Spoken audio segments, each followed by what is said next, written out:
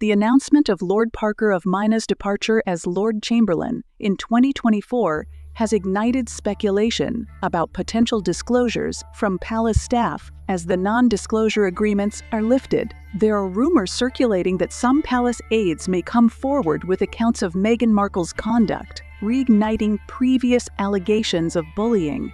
This development follows years of strained relations between Meghan, Prince Harry, and according to reports, Meghan Markle could face renewed scrutiny regarding her interactions with palace staff. Various anonymous social media posts and leaked messages allege instances of disrespectful behavior towards staff members, with one message recounting an incident where Queen Elizabeth reportedly reprimanded Meghan for her conduct.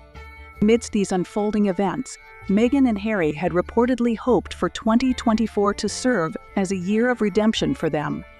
However, royal experts express skepticism, pointing to the couple's track record of making lofty promises without substantive follow-through. Additionally, the recent decision by the royal family, potentially referring to the lifting of NDAs with staff, suggests that Meghan and Harry may encounter obstacles in their efforts to improve their public image.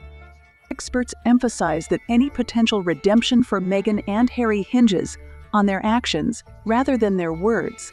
They must demonstrate genuine efforts to rebuild public trust and address past controversies, instead of merely discussing them. Without concrete steps toward redemption, the couple may find it challenging to regain favor with both British and international audiences.